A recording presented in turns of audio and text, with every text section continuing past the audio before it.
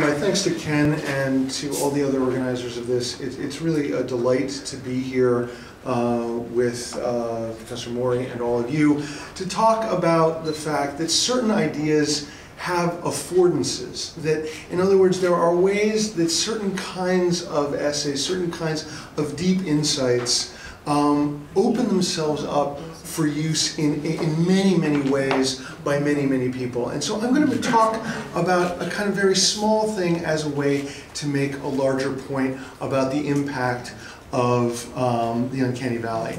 And my talk today is called From a Bark to a Meme. As Ken mentioned, I wrote a piece recently called The Factory Model of Desire, in which I talked about Walt Disney and Hugh Hefner, Walt Disney of the Disney Company, Hugh Hefner of Playboy, and how I actually feel they're the same person addressing different demographics, children and grown-ups. And I concluded that essay by talking about the fact that they were two men who almost were pioneers in finding the Uncanny Valley. And I was really literalizing the notion of the Uncanny Valley as having both a northern and a southern root, and the way that roboticists have tended to think about this, the Uncanny Valley, I call it the southern root, which is the creation of the uncanny out of the inanimate, making it animate. But I was particularly interested in the ways in which people like Hugh Hefner took animate humans and turned them into the uncanny by way of surgery and also Photoshop. So what you have here is a kind of distillation in 3 images of the Uncanny Valley as I was discussing it. You have Jessica Rabbit from Robert Zemeckis' Who Framed Roger Rabbit as the kind of animation, how uncanny is she? Then you have the cover of Playboy's Sex in the Cinema issue from 1988, where Playmate Laura Richmond is manipulated both through surgery, I assume, but also definitely through Photoshop, that waste. And then finally, a recent student project was a robot designed to mimic Jessica Rabbit's own movements. If anyone could give me the actual, I can't find whose class that was. Someone posted that to YouTube, delightfully, 2 months ago, in time for me to do this talk. So the 2 quotes that I'm going to be going off of were both from the 1970s by 2 key thinkers of our age, right? The first we are so lucky to have here today, and this is from his interview from last year. And he said, "I think of myself in the story Hanasaka-ji-san. I bark, dig here, and then other people will dig and find treasure." I think everyone in this room has been digging and finding treasure in that space, right? And so, what kind of idea is that? What is that digging? And I would say that, contemporaneously, the English biologist Richard Dawkins was talking about the development of the meme. The meme as an idea that has an affordance that allows it to propagate itself. And he says memes propagate themselves in the meme pool by leaping from brain to brain via a process which, in the broad sense, can be called imitation. I mean, these same words keep coming up time after time. So here's some, basic ideas about cultural information, natural selection, self-propagation, and the meme. There's the cover of the book that this comes from, The Selfish Gene, and here is that picture of Dawkins. But recently, in internet culture, memes have become defined, because remember, memes are constantly replicating, constantly generating. The word meme itself has come to mean something a little bit different, right? On the internet, a meme is an image with a text on it. So this is one I found on Icon Has Cheeseburger, right? I was into memes before it went mainstream. So my question for you today is the Uncanny Valley a meme, right?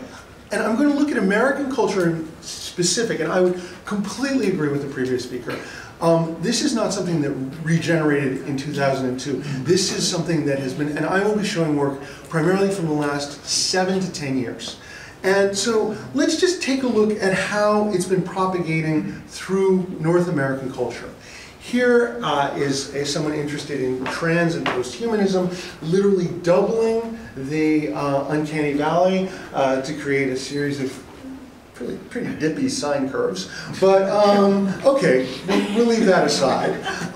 Here is one of the great essayists in America, Lawrence Weschler, who writes regularly for The New Yorker, among other places, who wrote, whose last book was called The Uncanny Valley, Adventures in Narrative. When he said he could not find a picture of Professor Maury when he was doing his research. I'm lucky enough to be able to look at him. Take that, Lawrence Weschler. Now, let's start moving from the sublime to the ridiculous, an unfunny celebrity-oriented joke in Wired magazine, right?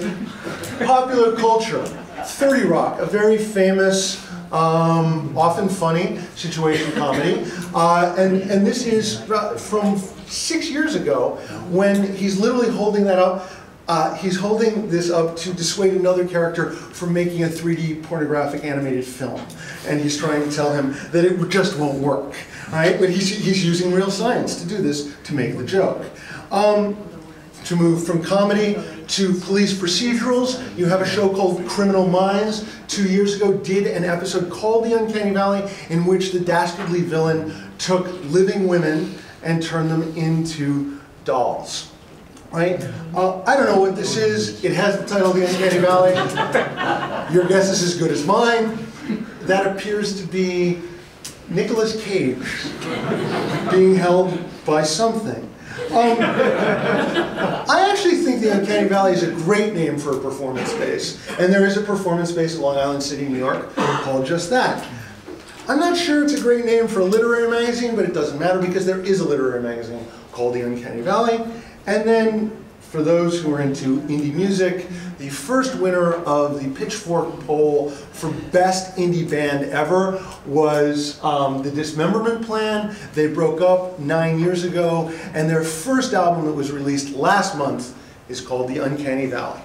So, I mean, what you see then is that this is a concept that is floating around with people like Lawrence Weschler, who understand it deeply, with people who I don't think understand it at all, like that guy who did the painting. But it doesn't really matter, because ideas sometimes take on lives of their own. But I promised you, right, to investigate whether or not the Uncanny Valley was a meme as it is now defined by the internet. And I can point to knowyourmeme.com, right? And there is a listing for the Uncanny Valley. But it being the internet, there are dissenters. And the dissenters, one 4 years ago said, the Uncanny Valley is not a meme. It is not a subculture. It is not a person. It is not related to the internet in any way. It does not belong on Know Your Meme. Otakus are everywhere. And what mimetic materials have people made to exploit the Uncanny Valley, was asked just one year ago. I'm happy to report that Icahn has cheeseburger delivered. I found this, I did not make this, the Uncanny Valley, and to think this was made to look charming and cute. So all I can say is that we are lucky enough to have now a new translation of an incredibly influential piece, not only in the sciences, not only in animation, but literally all over. In the humanities, I do a lot of digital humanities. It's present there, it's present in the arts, it's present obviously in popular culture. And so I generated my own meme. This California thanks you.